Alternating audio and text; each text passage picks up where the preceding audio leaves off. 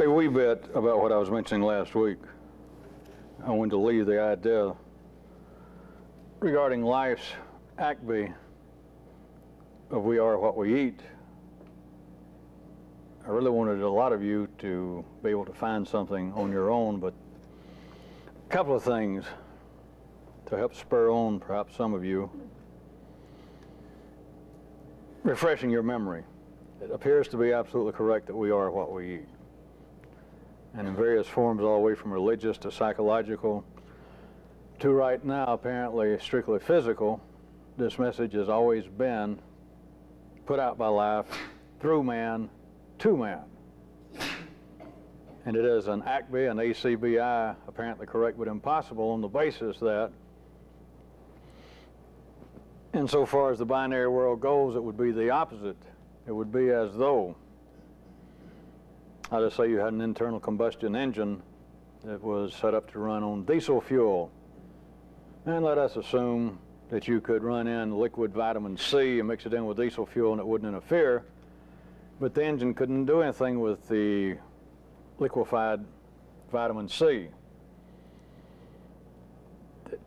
Everything that takes in energy, everything that uses it, and now we're talking about man, the Vita Machina, the living energy transformer, would be taking in certain energies, but each person is wired up so that all the energy to which they are exposed, to which they may even ingest, at least in part, is not necessarily that which they can use, which they are wired up to use, which they are scheduled to intake and to transform.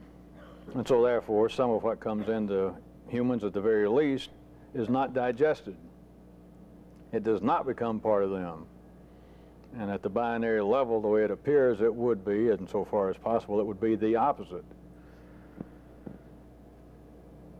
But now, and also, I reminded you, or I pointed out to you last week, that if it were true that we are what we eat, then everything that man currently believes, everything that he apparently has been told by the gods, by supermen on earth,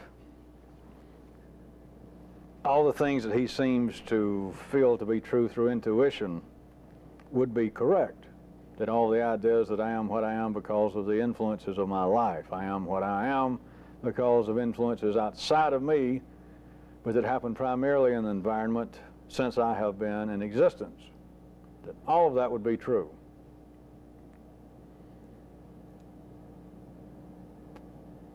Let me carry that just a little bit further. If man were what he eats, then everybody would be undergoing a continual, would be in a continual state of change. You would not even be able to identify one another, other than the fact that, hey, you look like Sam.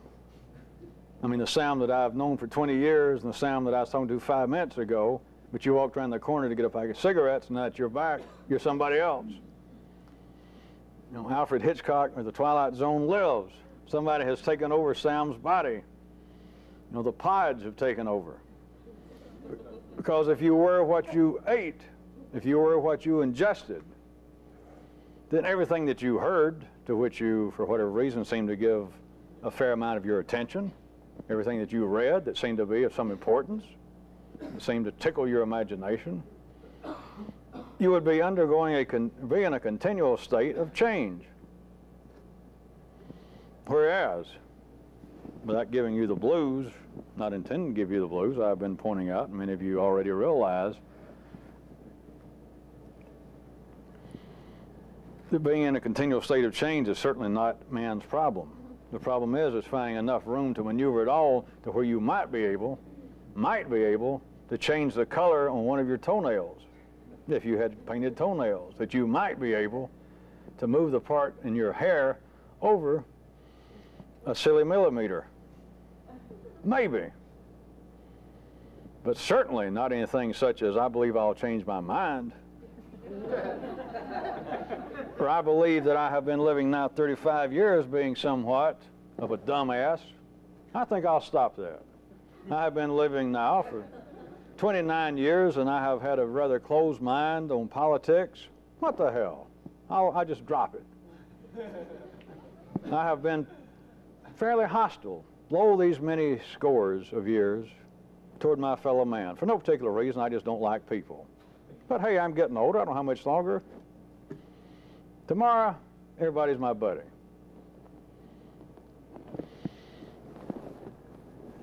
But I'm still asking you the kinds of questions that I do periodically is what is going on, assuming that you have made something out of it since last week. You've had that time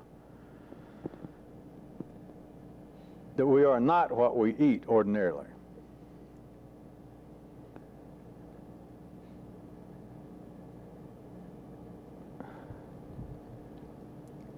There is like a little Jesse James hidden in this.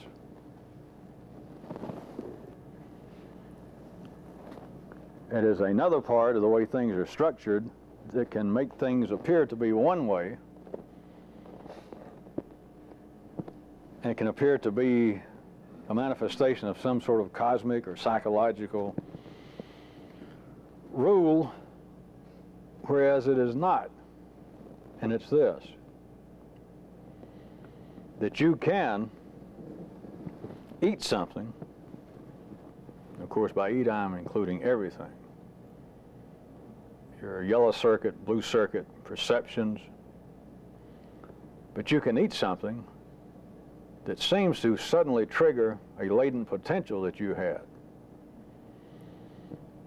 It is on this basis, and everyone has had some experience in this.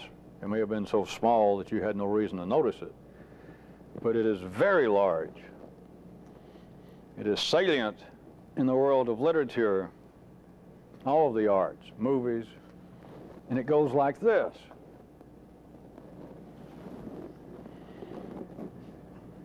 A character in a play can be engaged in an inner or an external monologue with himself.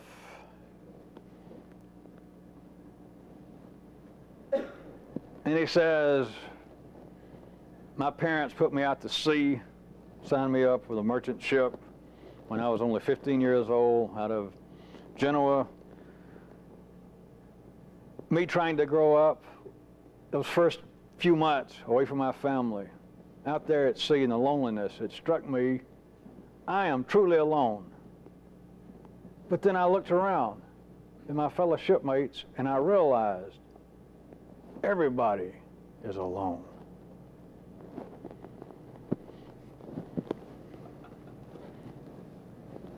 Such things happen in real life. They happen in real life or they would not happen in the so-called arts. That apparently there was some moment of some type of epiphany that someone says, I seem to be of a certain kind of mindset. I seem to have had a certain attitude about a certain thing, and then it was as though a moment, an incident happened, and I realized something. You should know that so-called religious literature is based upon, that's the highlights of all those books. But it is also throughout all mundane literature. It is part of ordinary walking around common knowledge. People accept the fact that something can happen.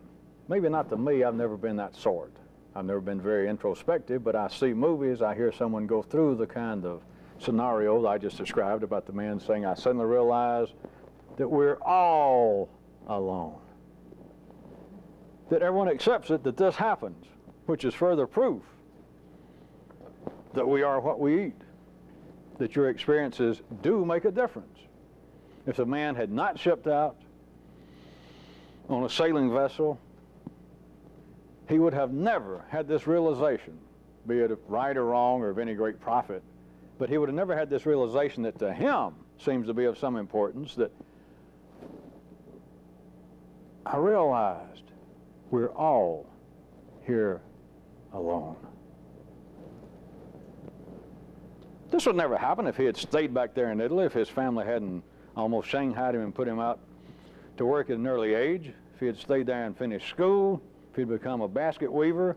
He would have never had the opportunity to be staying out there on a deck out in the middle of the Atlantic on a cold night thinking, here I am, a little 18-year-old kid, and I'm all alone.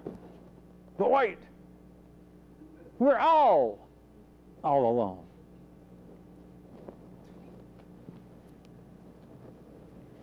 The truth is,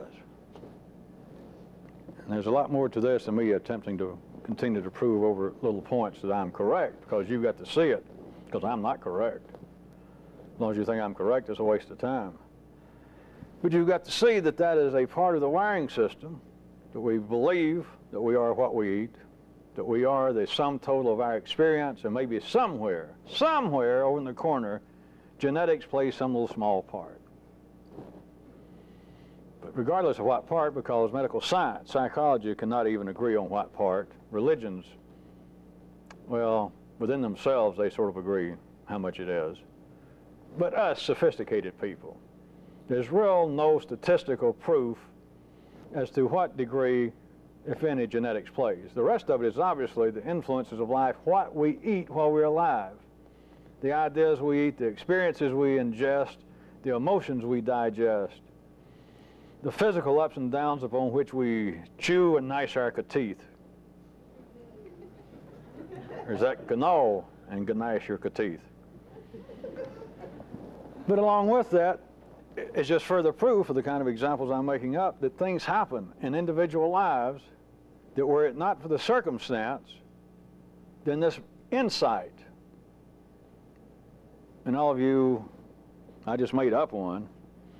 I guess if I thought for a second, all of you should be able to think right quick to Shakespeare, Balzac, Harold Robbins, Erskine Caldwell, the Knight Rider, Hill Street Blues, anything.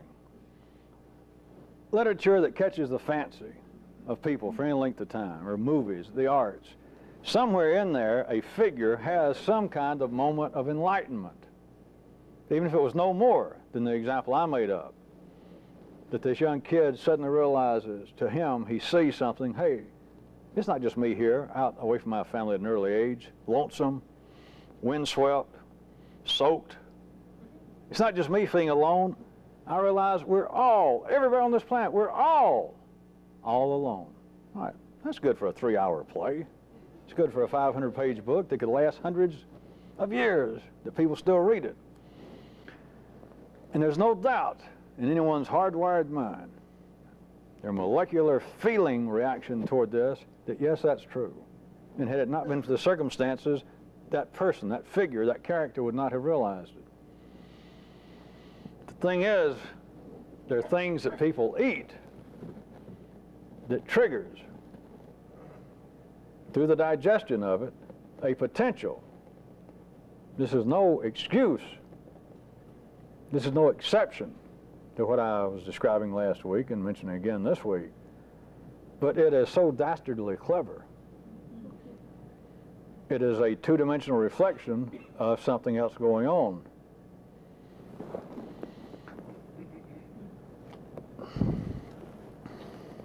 I left you last week with a kind of rhetorical question about two things that you could do once you begin to get your own view of what I'm pointing at with these words about we are what we eat being backwards.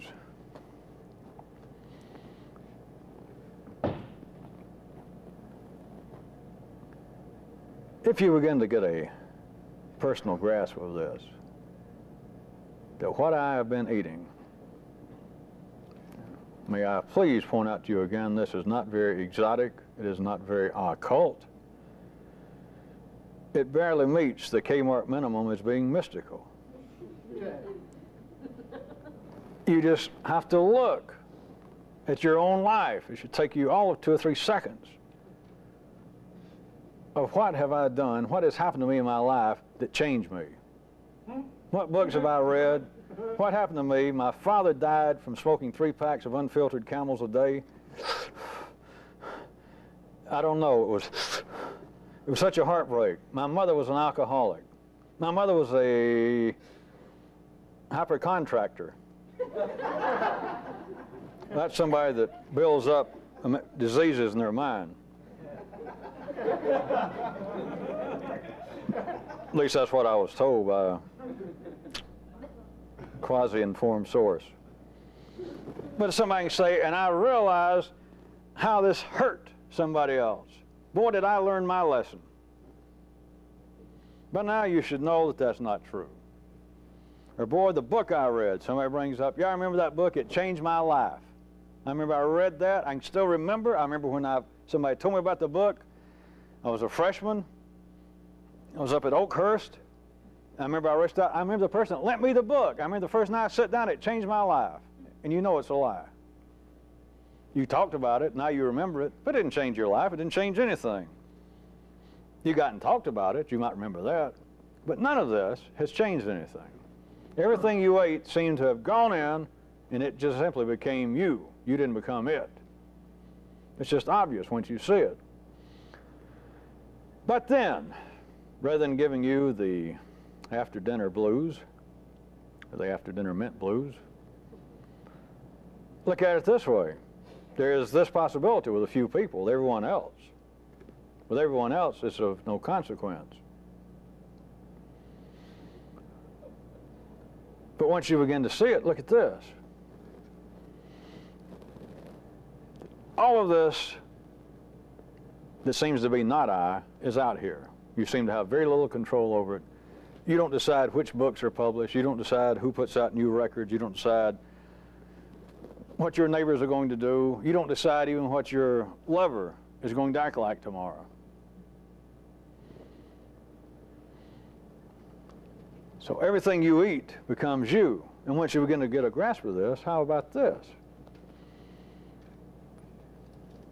If you could begin to, I'm making this a rhetorical, hint, hint, that you could begin to expand your hunger, begin to extend your taste, and begin to affect your digestive system.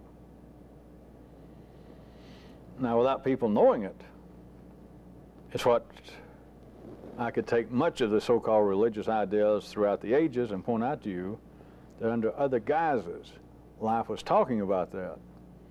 And it comes out in a very strange fashion of all sorts of rituals, worships, would-be attempts to alter one's behavior for a future reward in some cosmic time zone unknown to mortal man, when what they're talking about would be right now, if you could expand your own hunger, if you could extend what seems to be your present taste, and you could directly affect your own digestive system. Enough rhetorical, you can do it. When you go through this enough, you're going to find that there are discernible stages. I've never mentioned this to anyone, and some of you have already had taste of it. And I have talked about it sort of vaguely. But there are distinct, when I say stages, I'm talking just as physical as I can talk, while reminding you that when I say physical, of course, I'm including what you call your mental activities, your own personality, your own soul, whatever foolish terms you may still be using. But there are absolutely discernible biochemical stages that happen wherein your behavior, wherein what you seem to feel, wherein what seems to be your moods change, and they change permanently. But you can start out and you can directly try and expand your own hunger. Once you notice that you can talk a good game, you can sit around over coffee at an all-night diner, or you can sit at home and look over a catalog and think, I think I'll go to art school at night, or I believe I'll go back to college and I'll get my master's in economics or voodoo.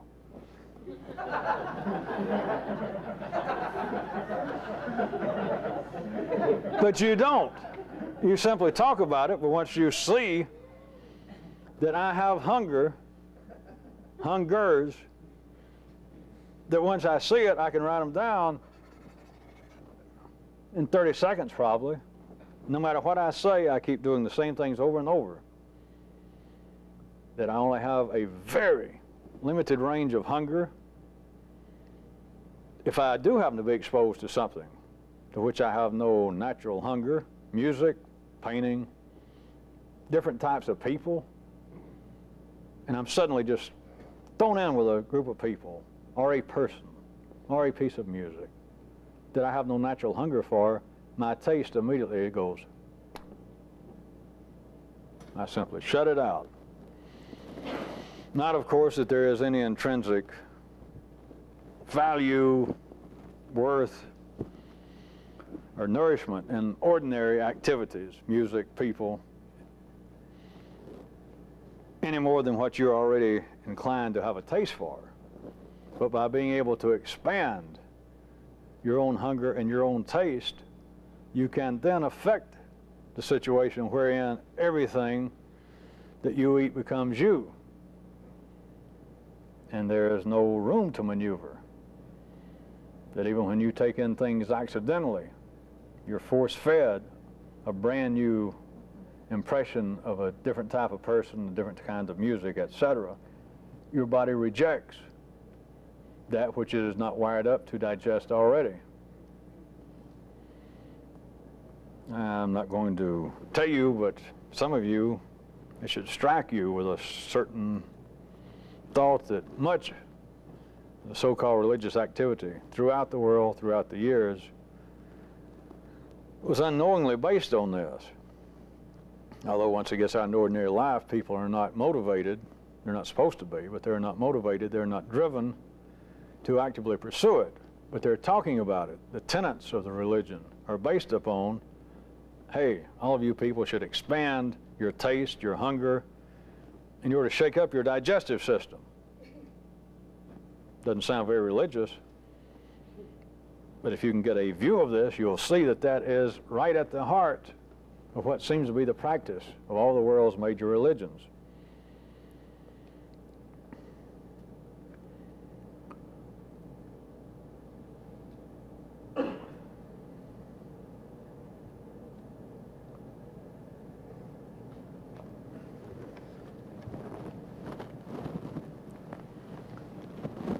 Change the subject. Ha. Some night I'm actually going to try and do that.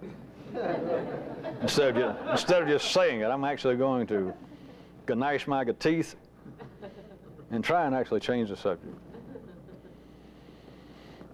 Let's go back to the world of science.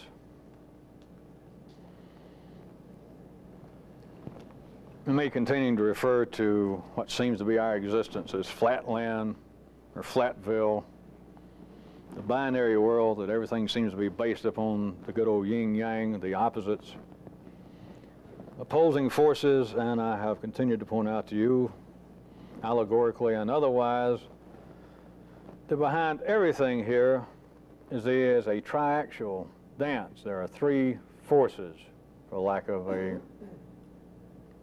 me wanting to put any other word on it right now. There are three forces going on. And the continuing difficulty, as all of you would acknowledge without even being tortured, that even when you think that you see, yeah, there's got to be three forces, all you got to do is take another breath, and the third one has disappeared again. Or you thought you almost saw it, but as soon as you thought you saw it, whatever it was that thought it saw the third force, it suddenly sucked all the energy out of that, and that's what was making you try to look at it, and it's gone again. Or something to that effect. But there might be ways that I could try and pull your attention slightly askew from where you are. The binary world, for instance, is really a kind of footprint of our trinary heritage. And the voices that speak to many of you, your own internal voices that is, of wondering whether this is all allegorical. Why is it that you can seem to see so much, but you have such difficulty in trying to see a third force going on?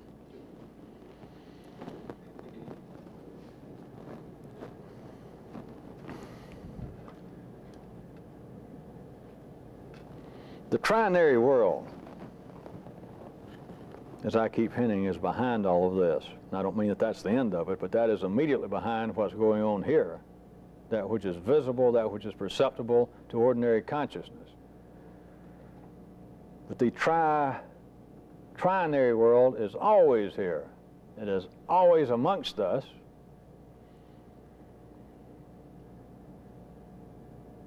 in that, among other possible descriptions, in that it is the glue holding together the apparent opposites of our ordinarily perceived binary existence. All of you should know, even those of you just coming in, seeing some of these tapes, you should be able to look around. You should be able to look into your own nervous system, your own mind, your own personality, and see that everything seems to be based upon a set of opposites, of opposing forces all the way from good and evil to right and wrong to true and false to anything else you can come up with. Yin yang, male and female, positive and negative. You should also be able to realize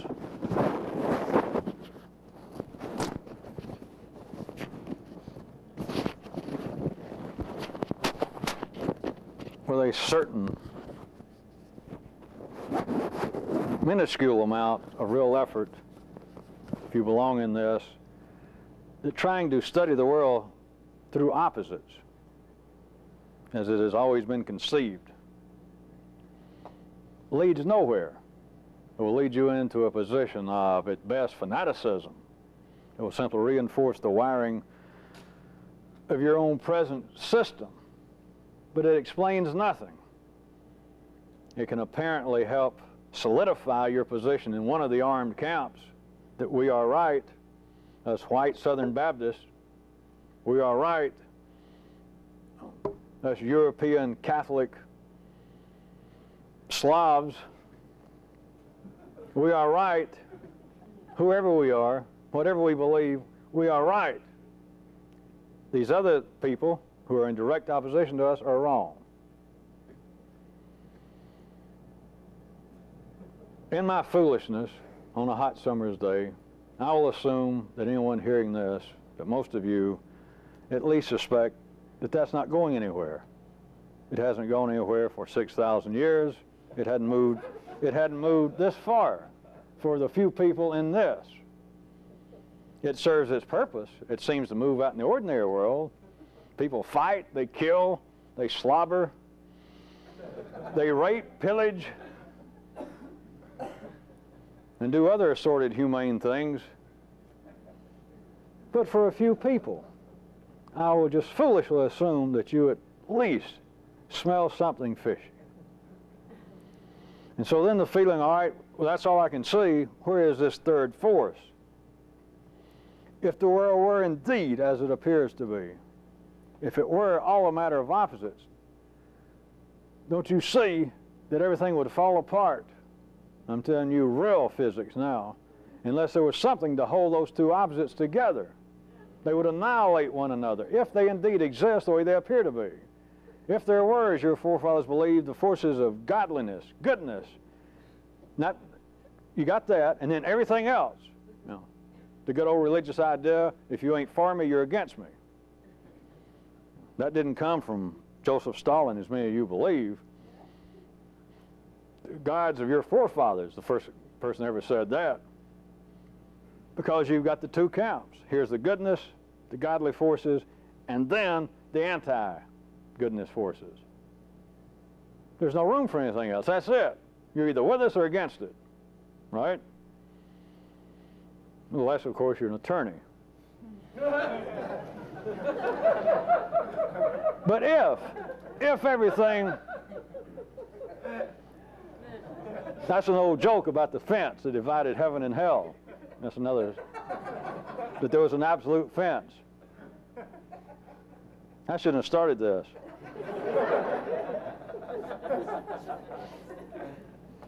And, you know, the God was in charge of the heaven side, and then the anti-God, the evil force, the Prince of Darkness, was in charge of the other side of the fence. And one day, the good guy, the good force, said, hey, the fence, somebody's moved it over. You're encroaching my territory. And the Prince of Darkness said, no, I ain't. It's your imagination. He said, yeah, I am. He said, you either move it, or I'm going to sue you. And Satan said, yeah, where are you going to find an attorney? Take that off the tape. That was just a crude joke.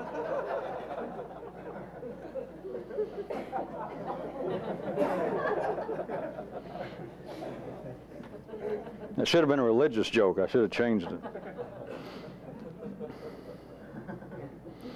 If indeed everything was divided up on this planet, all the known universe, if it was strictly, now just listen quick, anybody that belongs in this, you'll be able to hear this is an absolute scientific law of physics that has never been recognized. Not like this. If everything was simply divided up into two camps, they would annihilate each other. Either that or the whole machinery of life would freeze up, which would be the same thing. You could not have all of reality, all of everything divided into two camps, and that's it. The trinary world behind all of this, at the very least, is that which holds those two together. The apparent opposites that appear to be the basis of ordinary reality.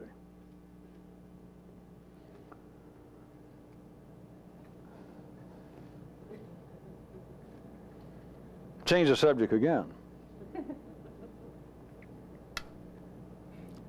Has anyone noticed that in the great binary world of Flat City, in that great country of horizontally, that to become an expert in ordinary affairs is to become a pessimist?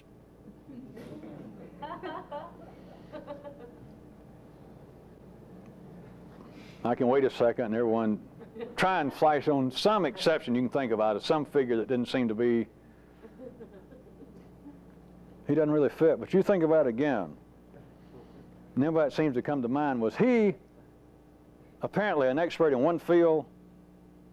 Because if you expand it, he seemed to have had some knowledge or some wherewithal or some inventive spirit in a couple of fields, you've blown it.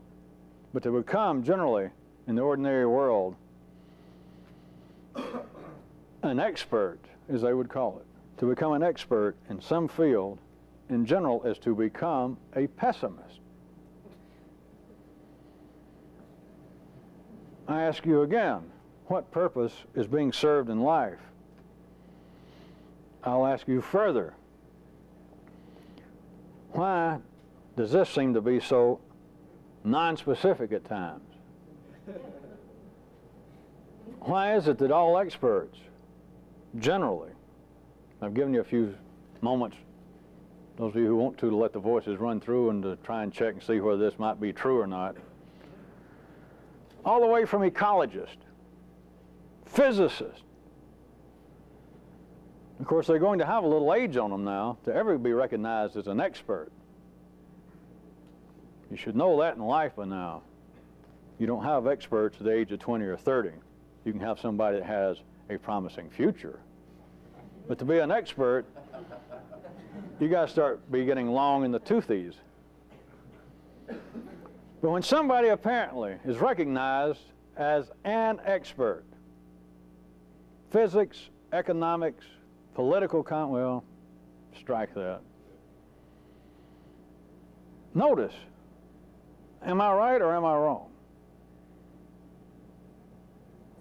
To become an expert, generally, is synonymous with becoming a pessimist.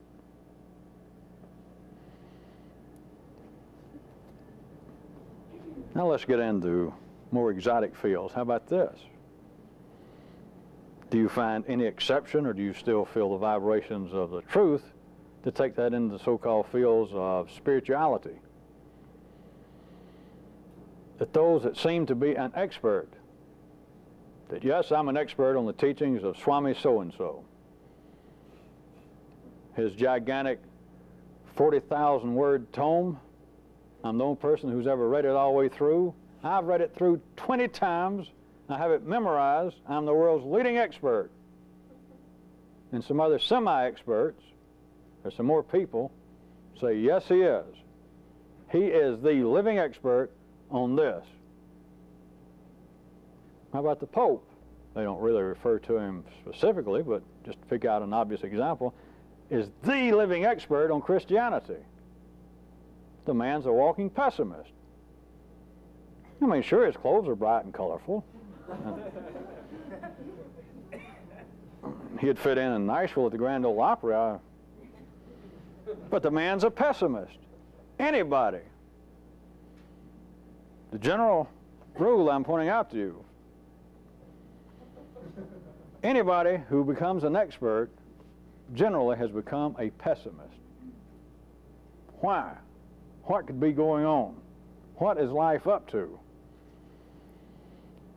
Because at first, if I'd built this up through a slightly different approach, well, I can do it now, those of you really listening, you would think someone who believes, I want to expand my horizon, somebody in an early age, and they pursue education, they try and vary their interests and pursue, the arts and sports, and they really try to use their mind, and they perhaps have several majors when they're in college. It's already wired into people that you would be quite willing, if you're ordinary, to believe, to go along with me if I would point out, all right, that sort of thing. The more you learn about some subject, perhaps the man spends 10 or 15 years in college, and then it strikes him that he is very interested in economics or history. And then, for the next 5 years, he really applies himself. He begins to write papers. He even gets a book published. First thing you know, the man's hitting 50, and he's recognized as the leading expert in the world on medieval European history. And you would think, well, that's meant something. If the man is really the walking compendium of knowledge of the Middle Ages of European history, I mean, think of the crap that man knows. Think of all the anecdotes, all the little things, all the pieces of history that he can tie together. He can weave a little tapestry in his own mind of how things built up and how they changed from the coming into the Industrial Revolution. Boy, I bet it's something to know that much. Get him on a talk show, or see he writes a piece or review for the New York Times Book Review, writes something Atlantic Monthly on history, on the lessons of history. What we should learn in the 80s, the 1980s from people in the 1580s. Surely you know by now. You're going to pick up and read it. It ain't going to be good news. As soon as they say, this man, and the little squid up the top gives the author's name, Professor or Dr. So-and-so, and it says, probably, just for those of you that picked up this magazine by accident and not hip enough, Dr. So-and-so is considered the world's leading expert on medieval European history. Well, you know already it's going to be bad news when he tells you the lessons to be learned. It's going to be we hadn't learned anything, or it's going to be we're repeating it all. It's going to be a discourse on pessimism. What is going on that you become an expert and you become simultaneously a pessimist? Now, none of you are going to be, I don't know whether to say blasé or dumbass. I can't, which one of those are French? To believe that to become an expert in any field is simply to realize, hey, life is bad news. Life, it does suck. And you're probably better off being dumb and uneducated because you don't realize it. You're out there working in the Ford plant or digging ditches, and you believe, hey, someday I'll actually hit the lottery. I got an uncle somewhere that I don't know about. They'll die and leave me money. I'm going to lose a wisdom tooth, and I'll wake up in the morning under my pillow, be a new Corvette. People believe that. Some people think. So wouldn't you be better off? Now, none of you people can be that misled, surely. Simply becoming an expert, that can't be the basis of someone becoming a pessimist, just that you become an expert in any given field and it suddenly strikes you. Somewhere down the line is that moment it strikes you, good grief.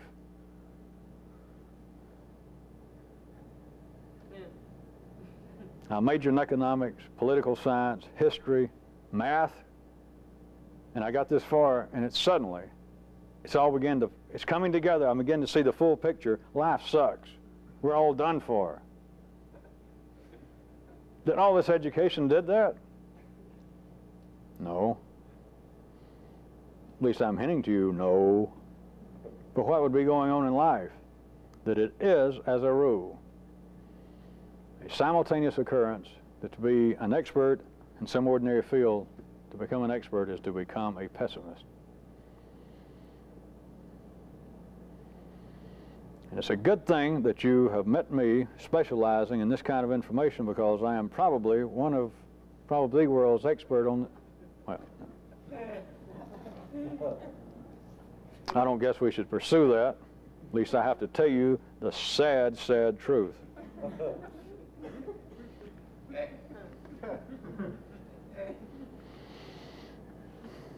Next subject.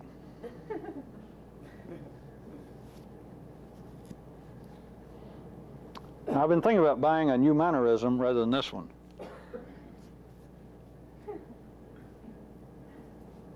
But I must tell you this, 2 years ago I didn't even have this one. I could barely afford this. It was on sale, so I got this one.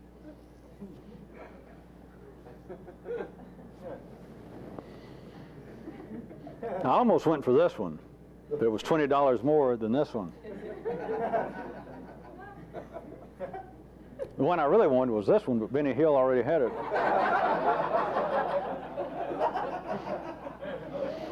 Plus, it makes your underwear draw up and it's uncomfortable.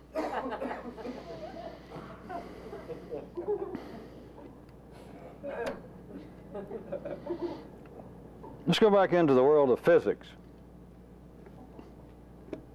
and ordinary people. Here's one that many people should be able to ignore.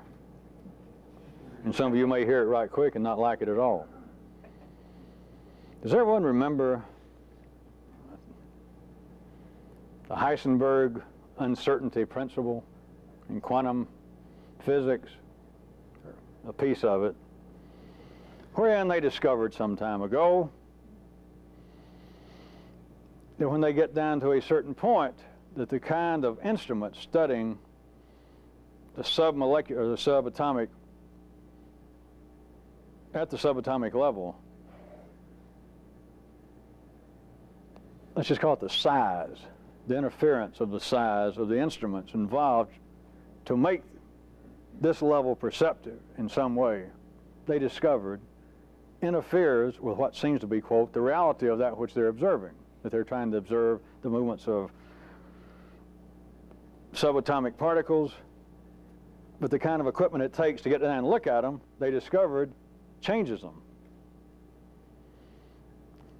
And that seemed to be revolutionary. It's still being debated, or it's still being debated as to what it might mean. And there are still a few soreheads that don't even like the whole idea. But, and as some of you know that've seen more of these tapes, I periodically delve into that world. And to show you, or to hint to you that some of the things I'm talking about have a corollary already known in the physical, the so-called physical world, as opposed to what you believe this is supposed to be about, the wit, a spiritual, religious world, or some such. And as I've also pointed out, we're ahead of ourselves. I'm ahead of the time, but it's not only the sub-atomic level, it's at the other end. But it's a long way before they're ever, if ever, they're going to be confronted with the kind of instruments trying to get that far, but they're going to find the same thing, turned inside out. But back to the middle ground, us. That seemed to be revolutionary. As I said, many of you are right now, if you've never heard of it and you read about it, and you're just fairly educated, fairly intelligent, when you first read about it, you think, no, there's got to be some kind of reality going on. And you're going to tell me that now, trying to look at something, little non-human molecules moving about, that you try to look at one and to study exactly where it is or what its momentum is, and you're going to tell me that by getting down there and getting all these instruments and looking at it, that the looking at it, the effect of looking at it, changed it to where now your observations are invalid? And that's not true. That's from the twilight zone. Reality is, especially things like that. It is not astounding, though. It is not new.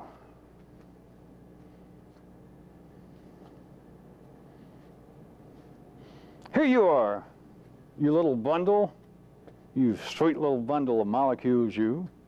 subatomic in part. Much of you is subatomic, but you think of yourself as being... But here you are, you're driving along the freeway, you're singing along with the radio, traffic stops, and you're still singing along, da, da, da, thinking about what you're going to do that night, catching a glimpse of yourself in the rearview mirror, and suddenly you look around, the car next to you, somebody's looking at you, and what happens?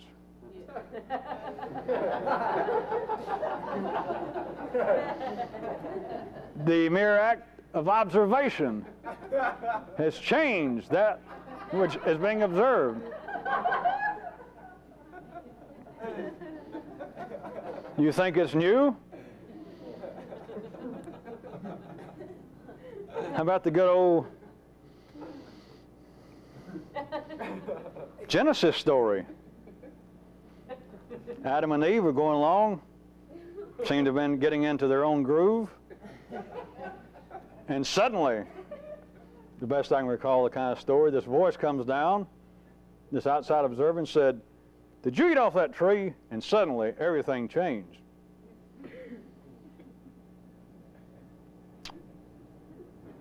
And yet, in quantum mechanics, they found it strange, or as I said, when ordinary people first hear of it, they disbelieve it, that the mere act of observing something changes it. All right, perhaps down at some subatomic level, and what does that have to do with me? Trying to make the payments on the car. I don't have time to worry about this kind of these exotic kinds of theories in physics. It means nothing. Now to the part that I said some people will be able to not hear it. Every attempt, all the way from that which is most mechanical and already hardwired and which really causes no alteration in a person's life, all the way from that to people who apparently are sincerely attempting to change themselves through some system, that they do give up all meat, they do give up all alcohol, they do shave their head, they do go join some community somewhere and have to dress differently, they do start attending a mass, a prayer service on certain days at certain hours, the whole range is any attempt to, quote, work on oneself requires that you observe, that you study that, hey, there is this me and I've got to make this change. The mere attempt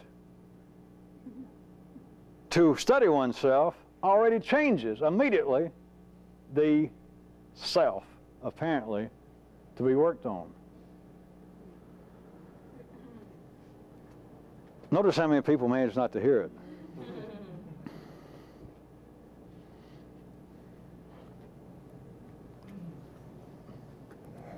Many people who hear some of the first things that I might say about the near impossibility of change, how there is almost no room to maneuver. Not that we're just living robots, because that's too strong to say to people.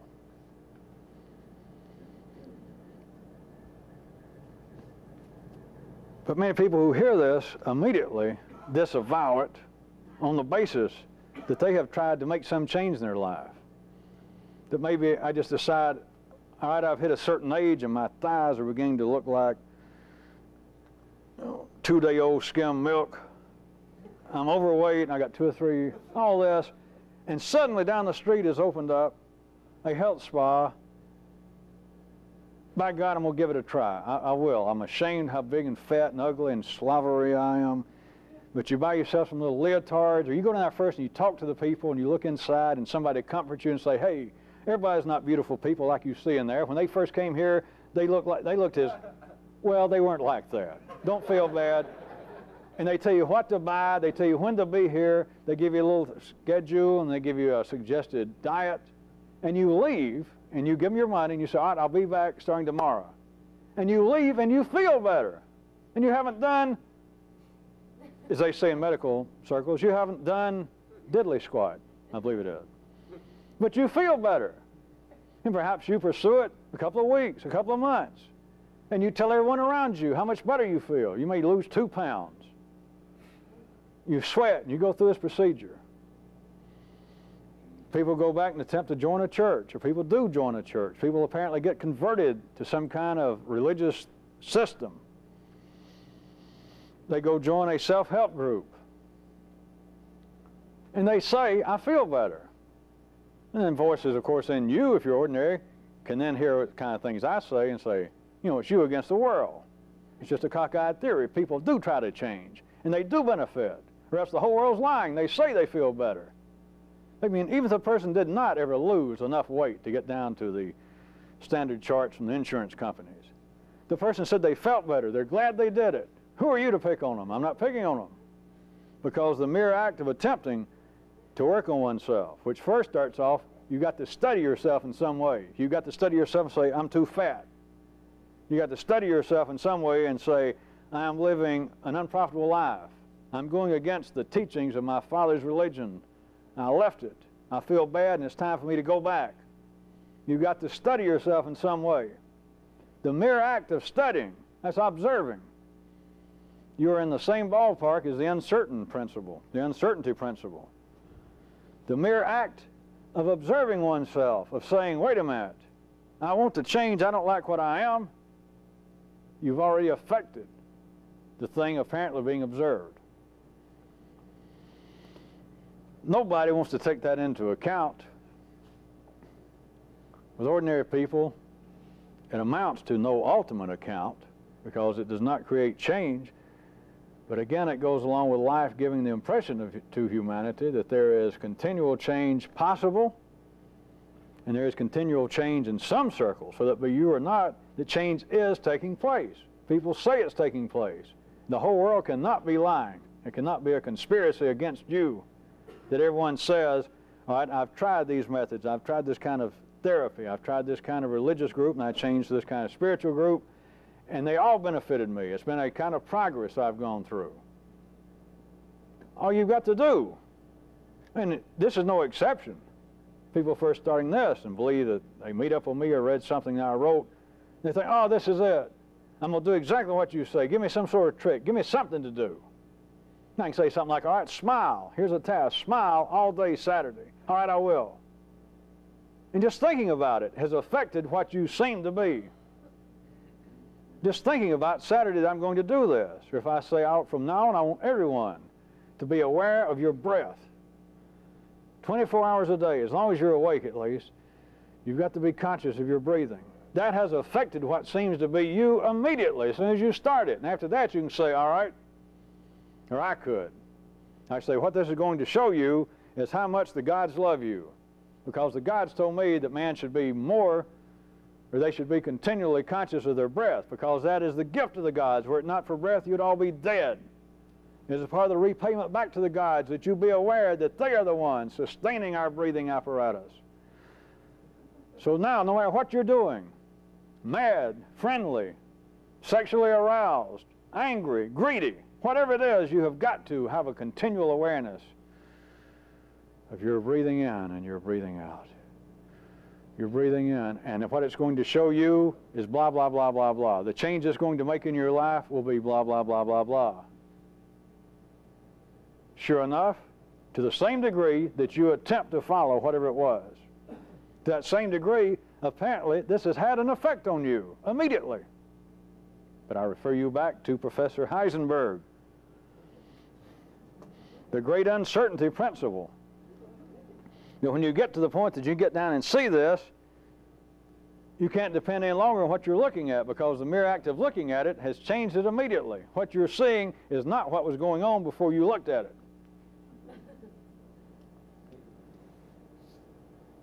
Now I'll go for the big money. Combination.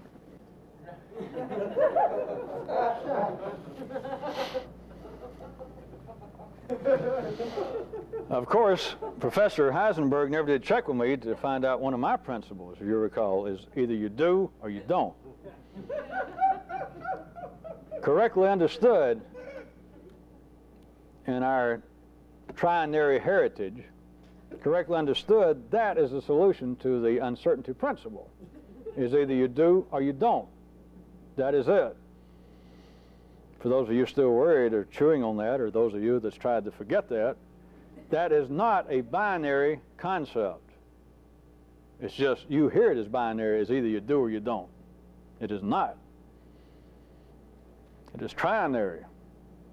It eats all binary concepts, all binary principles. And it takes away, if the here professor was still amongst us and had the ability to hear anything, then of course by now you could go and clear it up for him. But don't worry about the observations interfering of being able to, for instance, to either identify the particle's location or its momentum, to put your mind at rest that your observations are interfering with that being observed.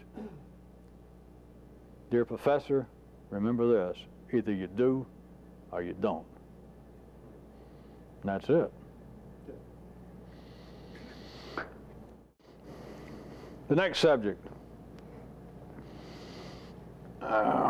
This has general pertinence and it has some specific pertinence to people involved with this now and at future times. I'll start off using some of you people as an example to get involved with this and are meeting in other cities and people meeting here, people that I know, groups of people. You can oftentimes, quite common, find yourself here and believe that the people around you that you have almost found your long-lost family, or these people are like your best friends, and from a certain viewpoint it's true. You find that you can at times exercise the privilege I've tried to enunciate for you, that you have the privilege of not having to be you around some of the people involved with this. But there's a little trap there, and there's a general captious area for all of humanity that I can put into Professor Fung's principle. I just made that up. Although I had a character one time, I think it was Bishop Jaime Fung. And he had a principle, but I can't remember what it was, so I was blaming this one on him. That is, you should never be more familiar. You should never be more familiar with other people than you are with yourself.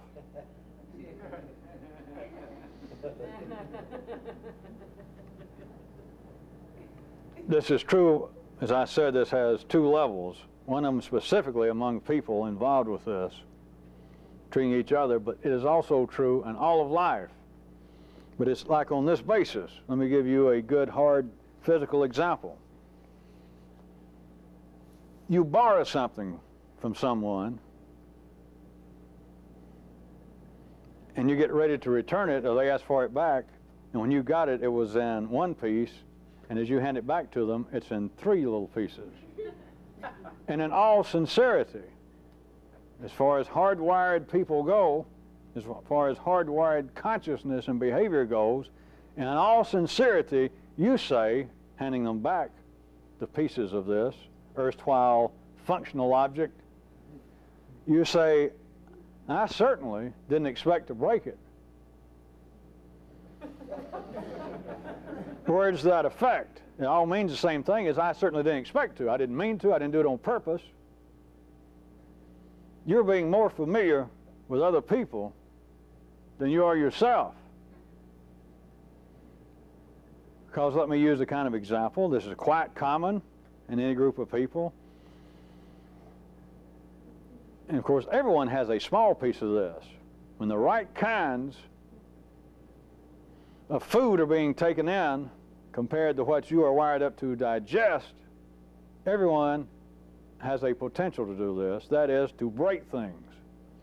But in every group, if you got more than 2 or 3 people, you're going to have somebody that the rest of them, if they got any intercourse with a person at all, everybody's going to catch on. If you lend so-and-so, and whatever it is, a crowbar, that son of a gun some way, when he brings it back to you, it's going to be broken. And everybody knows it except him. As he'll continue to ask to borrow things, and he'll come back, and as soon as you hear him drive up, And you figure, well, he's brought it with him. You know when he walks out, it's going to be in 2 pieces. And you know also he's going to be just as sincere. And he's going to say, well, I certainly didn't expect to do this. But if he had been more familiar with himself at the horizontal level, he would never say that. This should be no surprise. If he was as familiar with him or herself as he was with you to bar it and play out his old role. In life, people do it with their family. Of course, being one of the closest relationships, is people continually believe I have inadvertently, not necessarily broken someone's possession, I have broken my word. I have apparently said something that caused someone else to feel mistreated, to feel misused. And I didn't intend what I said. I didn't expect to get that reaction. That is as ordinary as can be, and it is completely unacceptable. You cannot continue to try and function in this kind of activity and to treat other people in a familiar manner, more familiar than you are with yourself. Of, hey, let me borrow that. To turn to your mother, your father, some relative, your own lover, and you just turn around and you open your mouth and you just run through your own hardwired programs, and you say, you do things that are continually followed by, either overtly or to yourself, is, hey, I mean, the kind of reaction, what seems to be the outcome of this little scene, I didn't intend that. You're being more familiar.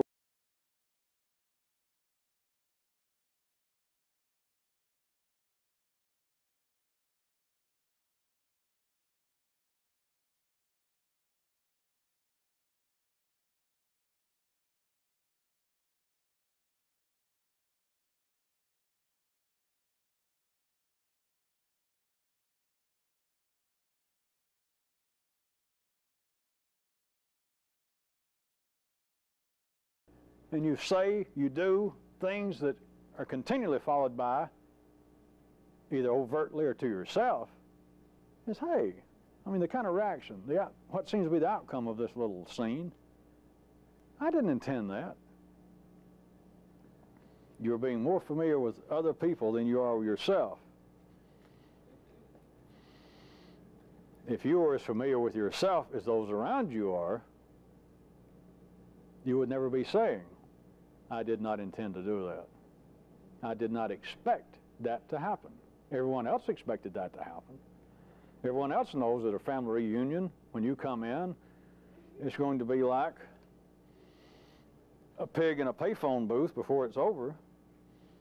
That you show up once a year, apparently sober, and before it's over, at least, they could bet beforehand, if anybody thought to do it, that at least 3 people from probably other parts of the country that you only see once a year or once a decade, 3 people that you rush in and say, oh, Aunt so-and-so, Uncle so-and-so, and you hug them, and you talk about their little children, and you promise to write.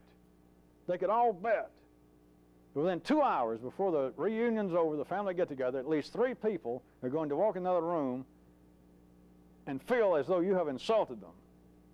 And if it was pointed out to you, your family would be, well, I didn't expect that to happen when I said so-and-so. They did. Of course, that certainly doesn't apply to anyone on one of these great mystical quests like you people. That never happens to you, right? People never accuse you of saying something and you say, wait, I was misunderstood. I didn't intend that to happen. Well, I certainly didn't mean to break your old damn hammer. Whereas the other people around you, that you said, can I borrow your hammer? Can I borrow your crowbar? Can I borrow your opinion? Can I borrow your friendship for a moment? And for whatever reason, they feel like, well, all right, I got to. I'll just go buy another one right now. Because they know what's going to happen. They are more familiar with you than you are with you. That is certainly a big-time mystic. That is certainly a person of superior consciousness.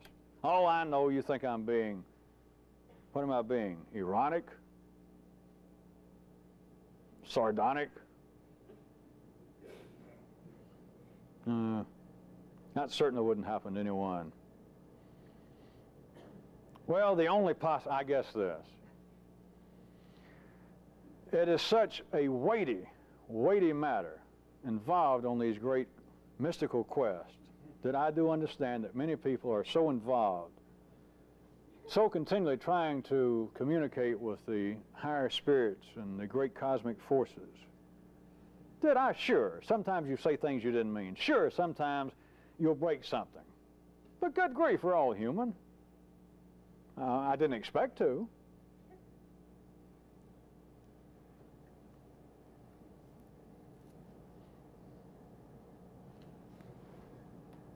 Yeah.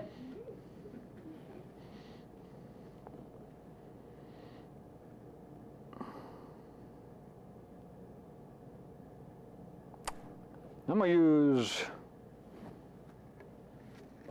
a few of these questions from you people.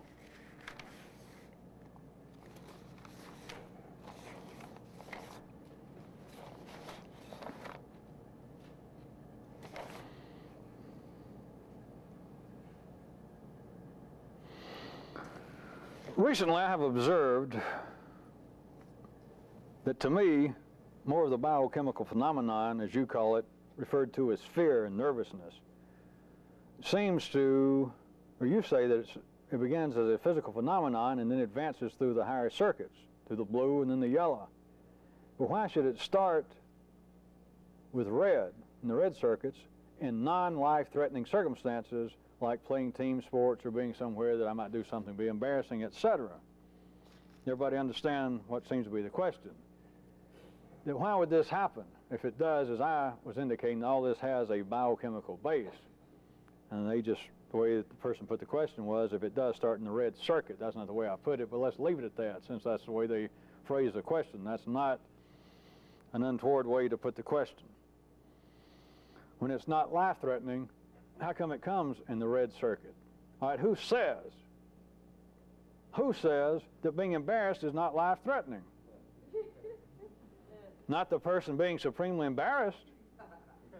Not a person who suddenly feels as though they have made the world's outstanding faux pas right at this second. If you had your choice, think of the times that you've been in that position. If you had your choice, that somebody jumped out and said, you got your choice. I'll stop this, or I'll back off 2 feet and close one eye, and I'm going to take a shot at your head with this .38. How many people say, I believe I'll chance it? You know, if you'll make sure that nobody saw what I just did, how dumb I was, I'll give you one shot. It's worth it.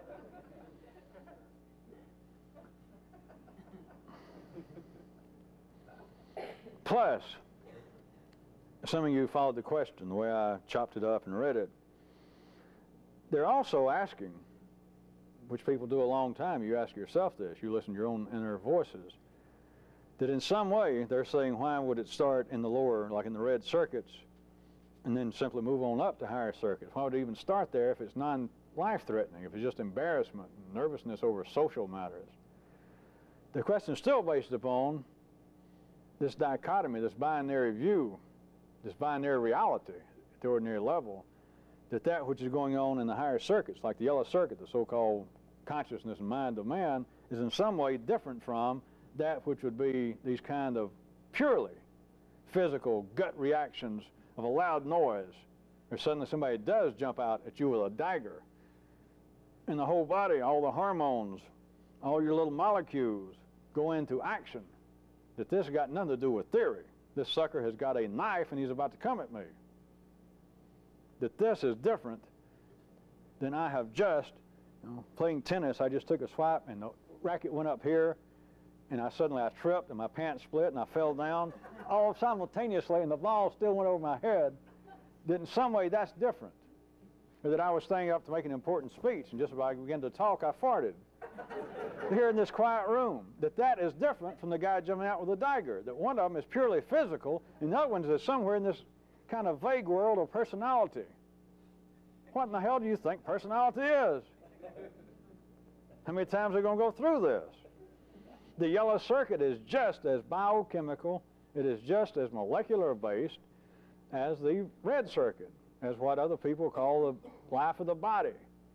That the so-called physical fear of someone with a knife is based upon the same kind of molecular reaction to what seems to be the environment going on, the circumstance. Is your reaction to it is based upon the same thing as it is that you walk out and you feel stage fright when they say, all right, tonight you got to make a speech at the Young Men's Petunia Association. It's your turn, and just before you walk out, you feel like, I'm going to throw up, I'm going to faint, I'm getting dizzy. And it's not life-threatening, I'm just embarrassed. I'm afraid of what people are going to say. I don't know whether I can speak good. I don't know how I look. That is different from the guy attacking me with a dagger, and it's not. I'm glad I could clear that up. Here's a good one. Why is it so seemingly difficult at the ordinary level to understand what people are saying to each other? People engage in conversation. At times there seems there are all kinds of perceptions and opinions available between the people, and yet somehow something seems to have been missed at an ordinary level. You know, what they're saying is that them listening to people talk, and at times something seems to be going on, but to them, I can't tell, what am I missing? The importance of it. All right, does everybody follow that? Because that is a quiet, whether any of you have ever put in those words, look around. And you can observe that just moment by moment. Just walk down the street corner, get on a bus, a subway. Watch people who have been married 50 years. Watch mother and daughter, father and son, best of friends. It continues. You can listen to people talk, and you have a certain way, and think, what the hell? Did anybody understand what they're saying to each other? I'm missing, you know, is it some kind of trick? All right. What if, in many instances, there is nothing to comprehend?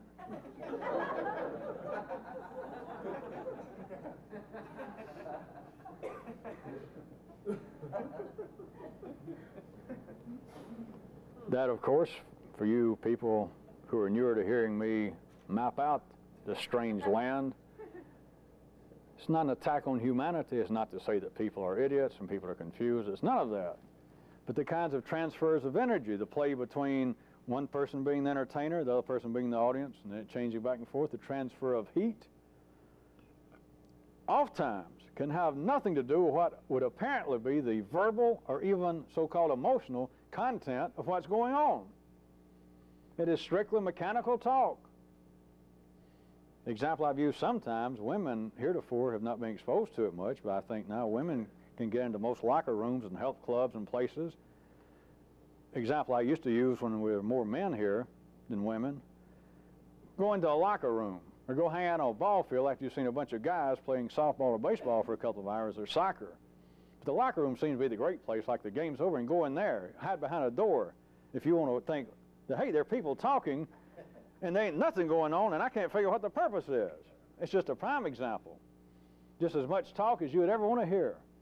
10 people talking simultaneously, and you listen and nothing is being said. Nothing of any importance. Nobody seems to be listening to anybody else, and yet you peek around and in a sense they seem to be listening because nobody's jumping up and telling everybody else to shut up and listen to me. It's a transfer of energy. And as far as looking, in many, many instances, as far as looking for some observable verbal content or importance, there may be none. To even look for a nonverbal, to believe, all right, there's some kind of emotional, there's some kind of personal, psychological game perhaps going on that I can't catch. It may be even more basic than that. So that you don't have to go around and hang around locker rooms and hide behind doors, because there are those that could ask you embarrassing questions. Especially if you were still dressed up like Carmen Miranda, some of you men. But rather than do that, run that risk, all you have to do is listen back into your own past, or on a good warm day when you've forgotten about me, find yourself standing down on the street corner, there at work, worse than that, sitting in the car talking to the radio. Listen to yourself. And then put that together, we're wondering, sometimes do I miss the importance of what other people are saying? Sometimes do I do I not comprehend any importance? Do I not comprehend what's going on with me talking to somebody? Once you see that, the idea, which the observation was a fair one to start with, of seeing other people apparently talk, and many times you cannot comprehend what's going on. True, which I've covered. But now go back and start here. I just ask you, it's just a possibility. Just listen to you and see if you can comprehend what's going on every time you talk. If you get all that covered, and then you still can't figure out, this question about sometimes what am I missing, I can't comprehend what other people's doing, then come ask me personally and we'll get to the bottom of it.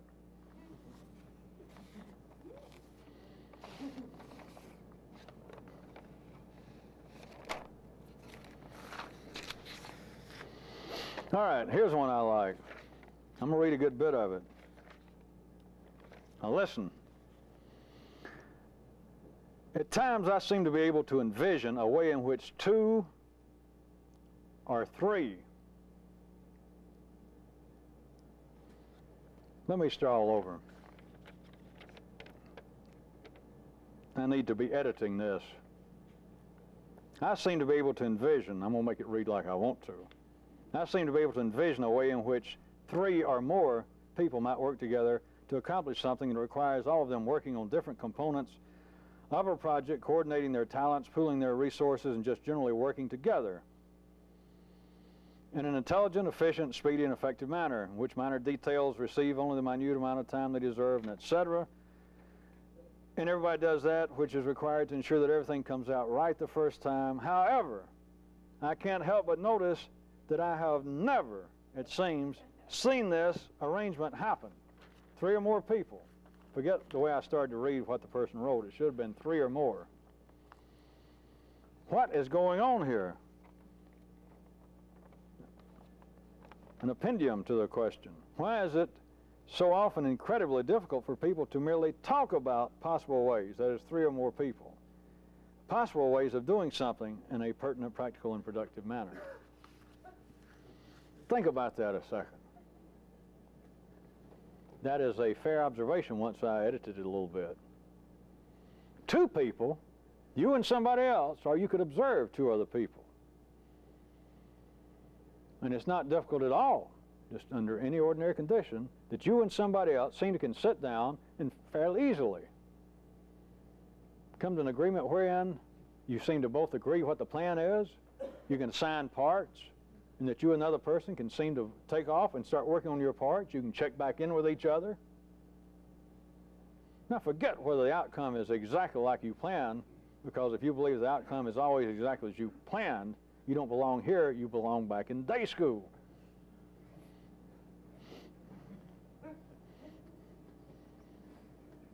Two people, apparently there is a real basis for them getting together.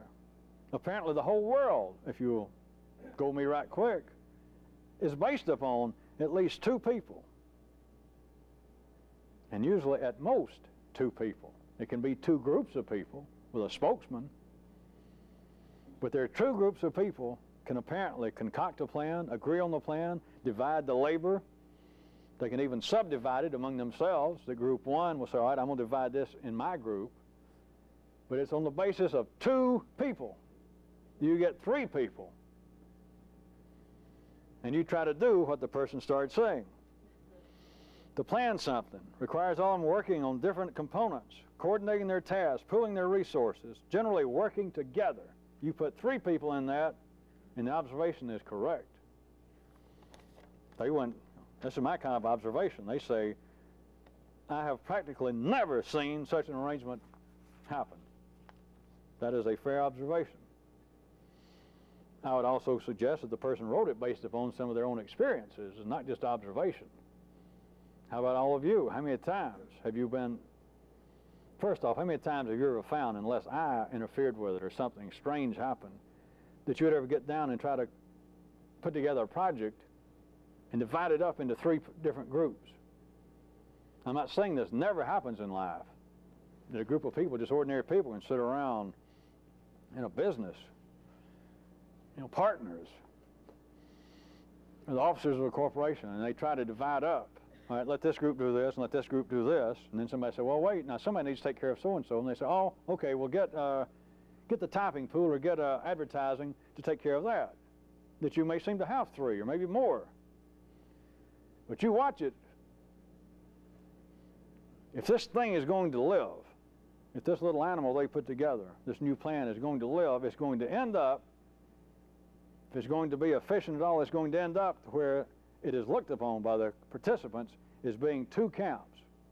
And very often it gets down to the 2 camps are this. We're doing our share.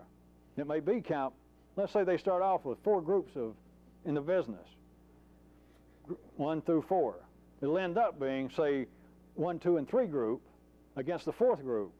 That we're doing our share, but it's these guys. It will come down that the impression, and the impression is the reality of it at that level, that it's 2 groups. They cannot hold on to the notion that it's 3. If they do, the whole thing's falling apart. Somebody's pulled the plug on the ark and Noah didn't notice it. It is going down. It is falling apart before their very eyes. They may even, somebody along the line may say, you know what we did? We got too many cooks in here. We got too many Indians. Or we got too many chiefs. Or we got too many Indians. It got too complicated. I mean, people are not communicating. They're not. This group's not reporting. What we should do is scrap this, probably, and start all over. All of you have had enough experience, but it's not necessary that you would have ever noticed this.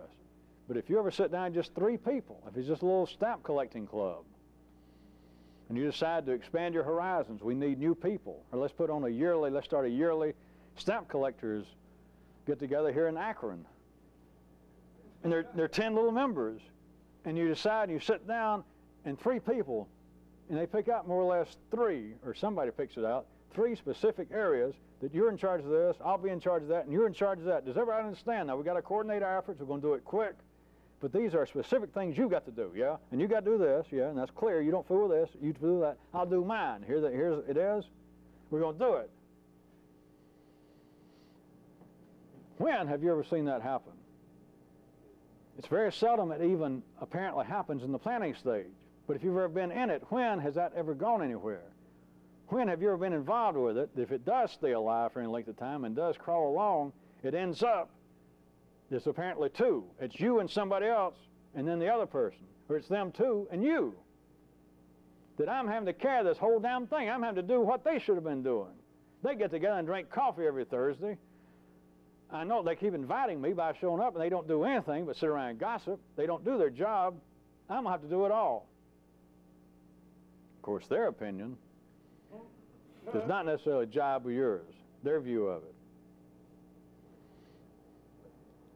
That, I think, is my only comment on that.